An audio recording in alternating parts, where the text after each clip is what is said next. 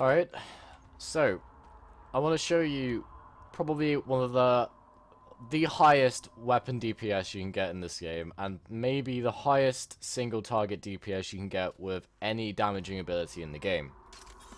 And it all involves the use of the Dhan shotgun and the Bioconverter augmentation, plus a series of skills which are going to make it a lot more viable and extremely strong. So, the skills you're going to be looking for, you're going to be wanting to max out the shotgun rank, so you can get damage and force at the end. Probably want to invest as many points into combat skill group as you can, because that will also increase this, as it scales with the amount that you put into combat. Now, some very useful things that you should note are the in combat tools. You can increase your hover duration with aerial combat, which is a pretty good ability. I think in most cases it's going to be better than martial arts, unless you're a melee character, of course. And this will double your hover duration, increase your weapon accuracy while airborne, and give you damage resistance.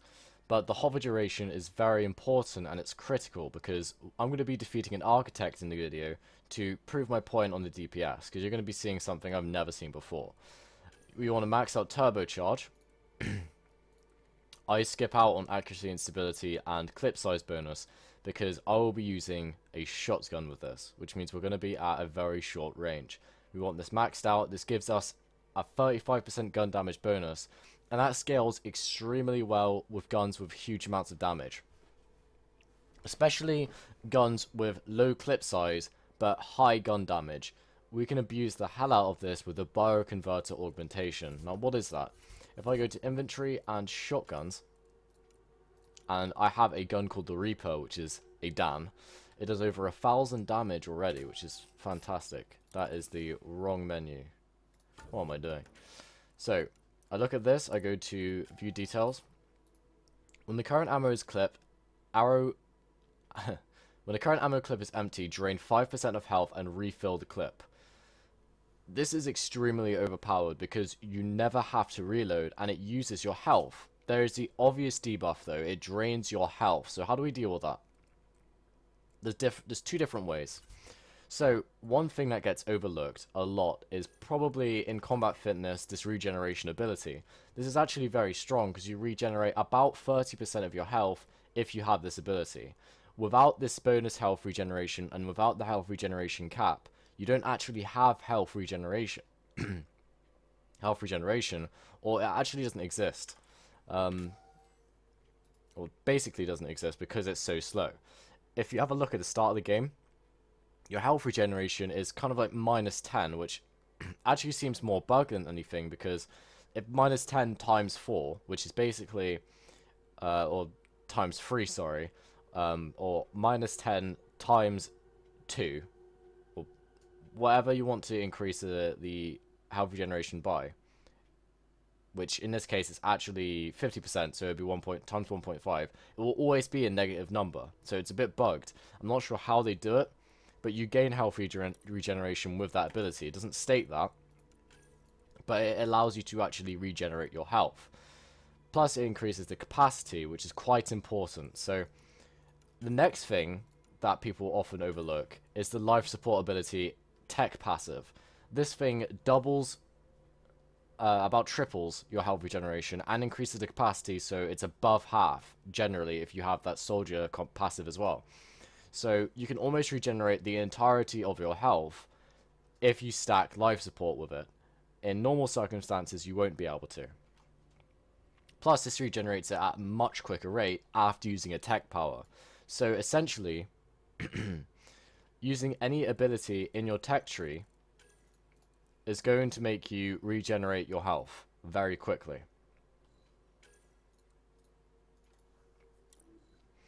That is a thing that is very, very often overlooked. So, now that you know about life support and you know about the regeneration ability in a soldier combat tree, you'll be able to get health whenever you want it to, well, whenever you want to. But if you don't have enough points to get life support like me, you can also opt for a squad mate.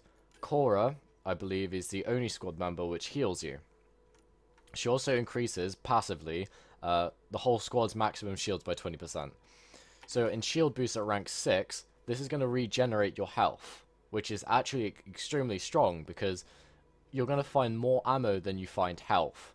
And you're also going to be using up those health charges as well, much more quickly than your ammo charges.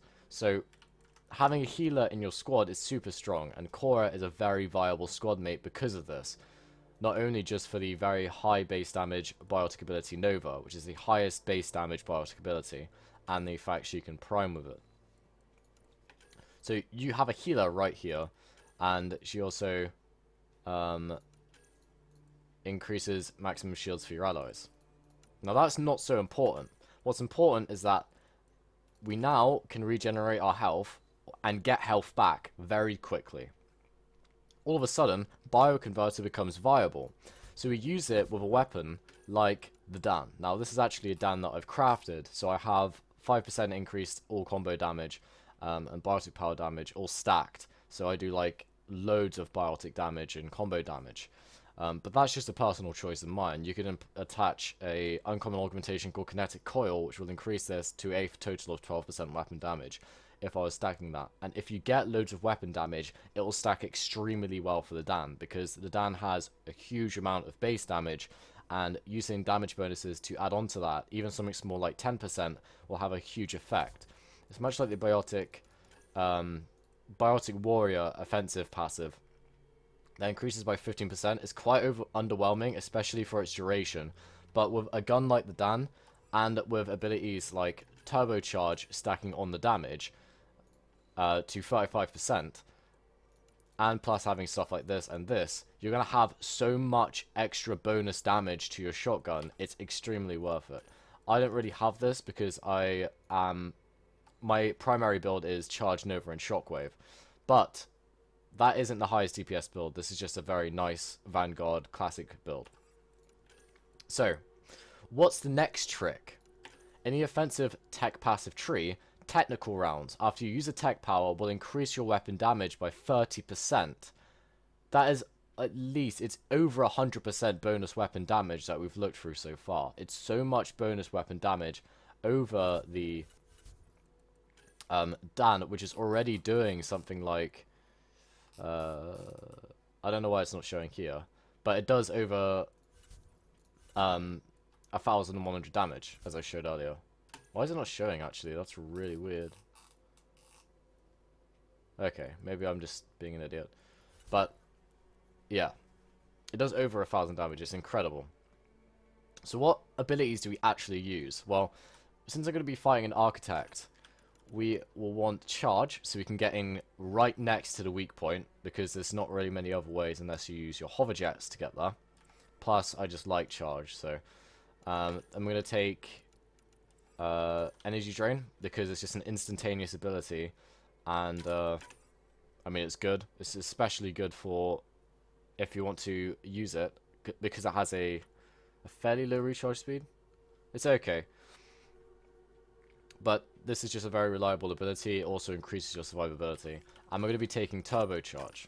Now, the passive or profile we're going to be wanting to use is this one, Soldier, because it increases your weapon damage by 16%. It's going to be very strong. Normally, I'd take Vanguard because just look at that biotic recharge speed, plus combined with the fusion mod which I have, which if I show you, is rapid deployment, which gives a bonus of 50% to all power recharge speeds. And you're going to be seeing me tear into this Architect at extreme DPS. That minus 15% weapon damage will have an effect, but just take note of that. I already have a penalty to my weapon damage while I'm doing this. So, and I'll be killing it quickly. It's going to be quite a spectacle. And now that we have all of this ability set up, I think we're just about ready to dive into it. One thing that I do suggest is having that hover duration, because it's going to be very useful. And yeah, I think we're ready.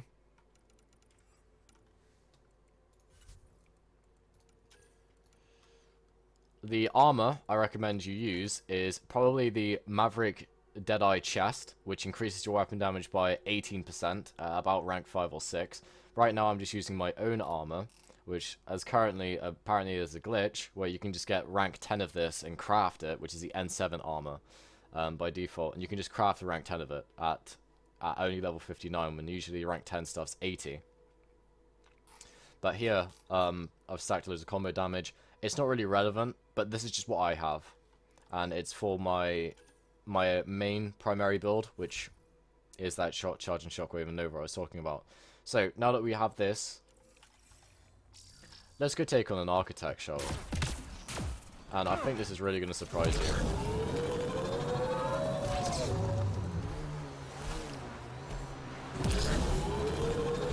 It's an architect!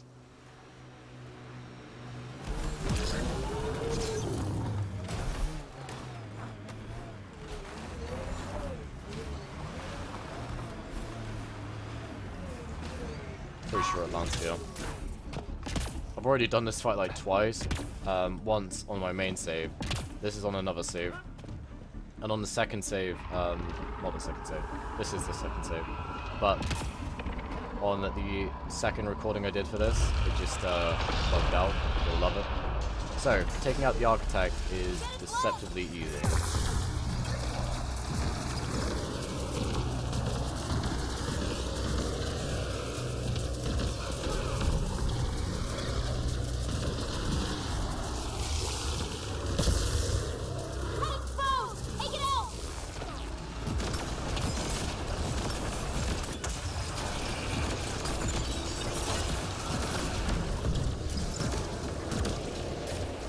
Uncomfortably close, it's actually glitching out. Remember, when the fucking turret comes up, you just charge back in there because we ain't dealing with that shit. I ain't taking cover. Nobody's got time for that.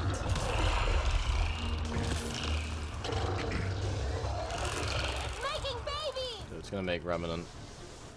Thank you for that comment, PB. Well, actually, is a Remnant? Yeah.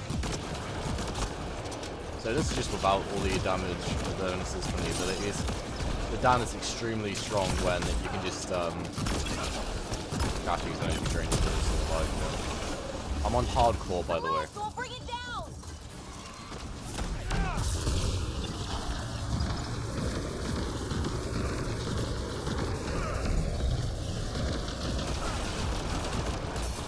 Felt that for sure.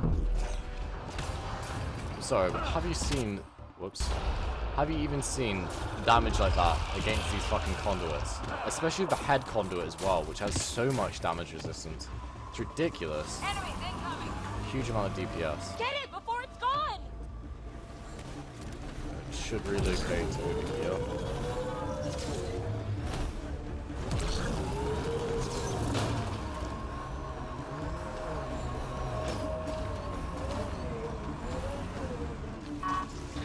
Let's do this!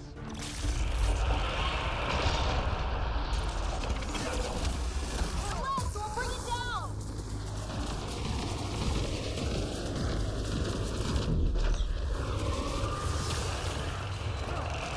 Go for the head.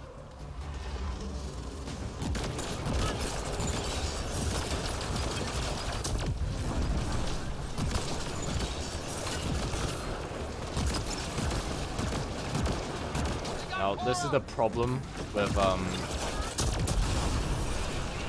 you can't actually charge to its head in some really weird and glitchy spots. The energy drain will keep you alive in the event that a turret opens up and shoots your ass. Probably want to evade during it as well for the DR.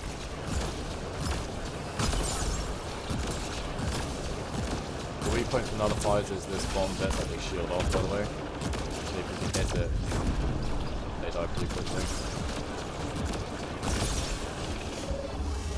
Go for the leg.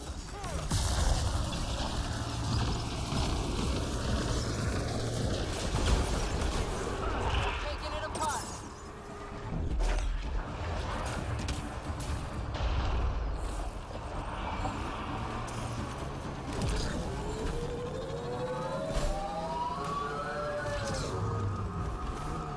Can't let it get away.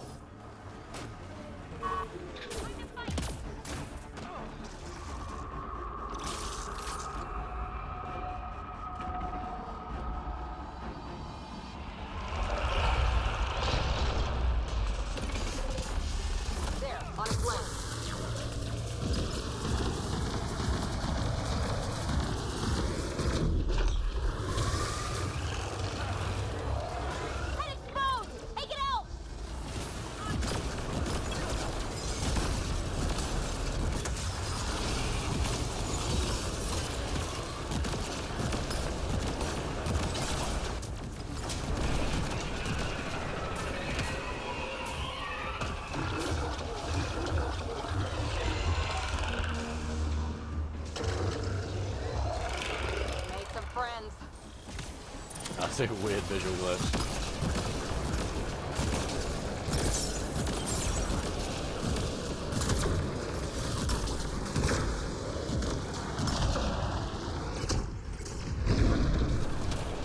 Go for the leg.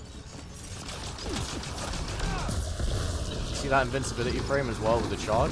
That's why I take charge. Very useful ability. Dodge a lot of very powerful abilities in the game with it.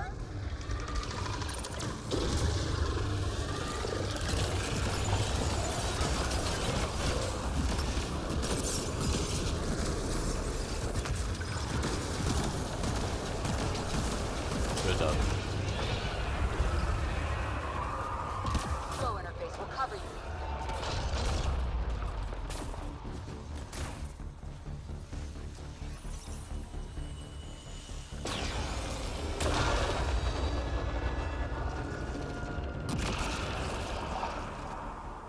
You better back off, bitch. And inside this container, we got the same shit as before. Very bad fusion mod in my opinion. But it is a fusion mod at Reno, and we will be taking it at Reno. I need to free up space for this. There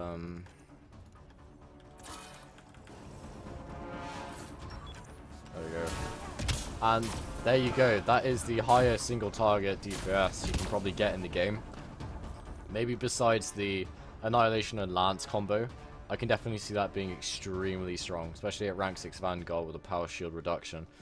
That will be very interesting to try out, which I haven't done yet because I haven't got Lance maxed out. But it's definitely like, wow. I mean, I haven't ever seen an architect get killed that quickly. So, I mean, the proof's in the pudding. It is what it is. Hope everybody's enjoying Mass Effect Andromeda so far. I bloody well am. I've already played like 70 hours of this game. And it's gotten in the way of a lot of my work, let's just say that. Anyway, thanks for watching. Experiment with the build. Change it about, try out different stuff if you want to. Obviously, this isn't the only weapon you can run it with. You can run it with Piranha. Could see it being pretty decent with that, maybe. Or the Hash, which has the highest rate of fire for a shotty. Yeah, see how it goes.